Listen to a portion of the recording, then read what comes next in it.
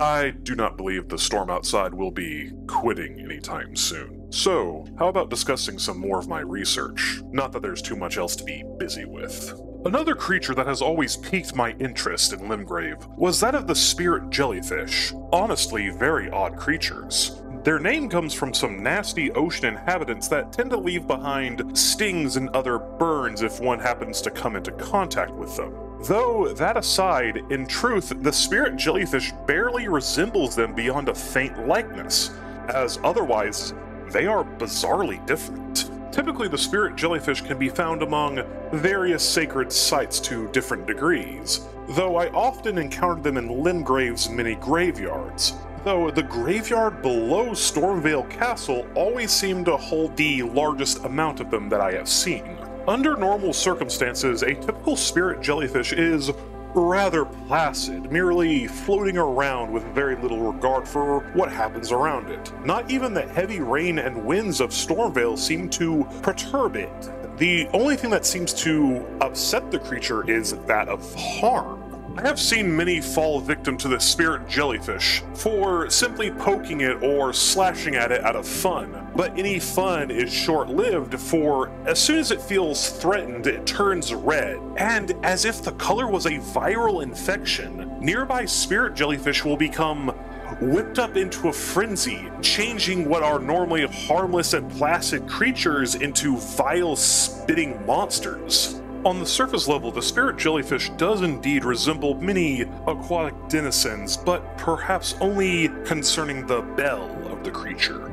That in itself is lined with stringy bits of flesh or some form of hair, though they don't seem to induce any form of stinging, and this is where the spirit branches from its aquatic similarities. Below, 4 massive limbs protrude from the underside of the bell, surrounding the spigot that the spirit uses to expel its concentrated poisons. Its limbs are strange. Each is rather large, with an almost meaty appearance to them, with a few small protrusions that often grow out at the end of the limbs. And perhaps one could mistake these as something akin to fingers, though I wouldn't with remorse. On the degree of the spirit jellyfish's diet, unlike that of the land octopus, I haven't witnessed the spirit jellyfish eat anything or even seek out any form of prey. And in fact, even if the spirit kills something, it will merely return to its meandering like nothing had even occurred. Returning to the topic of its red coloring, the spirits seem to stay in these states for prolonged periods of time.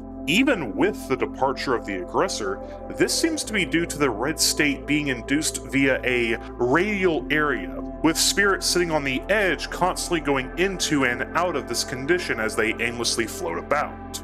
This condition ends when a group of spirit jellyfish stray too far apart, or when they are too few in number, usually as a result of the former.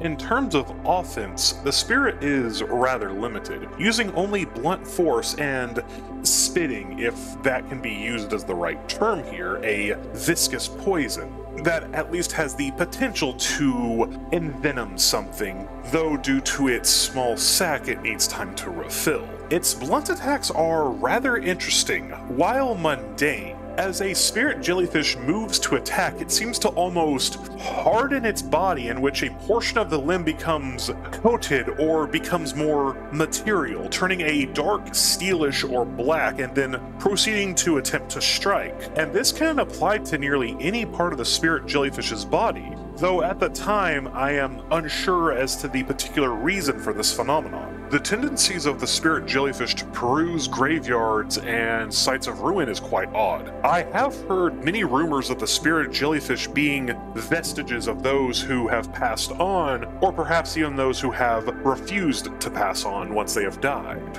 There is only one theory I have heard in regards to the origins of the spirit jellyfish, and it was from a traveling scholar from the far north. I believe he referred to himself as one of the stargazers. I am not too familiar with the ways of sorcerers, as I only know a few miracles taught to me when I was younger. The traveler said that in his ponderings, that the spirit jellyfish might be the reflections of sorcerers who lost themselves in the pursuit of knowledge as they sought to uplift themselves to a higher plane of thinking.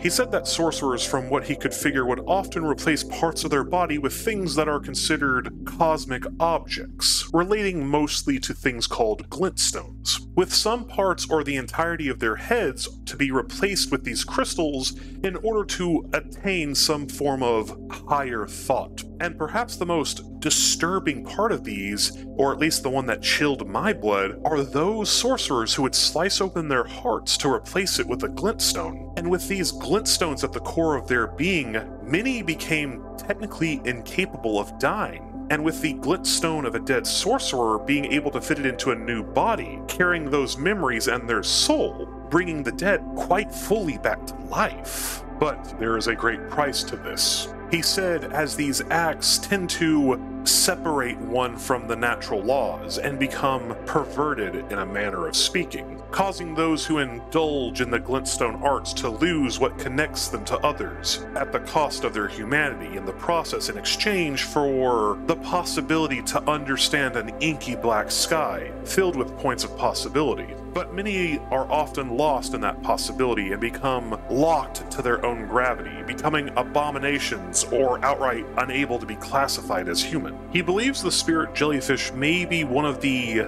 many consequences of these acts. Perhaps they were those sorcerers who were unable to find a new form and straddle the line between the current of the stars and the lands between, unable to find their place. Or perhaps they are nothing more than a fragment of a literal vestige of a sorcerer's humanity, being left behind to aimlessly wander the lands, while the mind and soul of said sorcerer travels elsewhere. Or they may even be a in-between state of one's humanity and the possibility to become either something greater or far worse. But ultimately he was unsure on the absolute truth of what they are.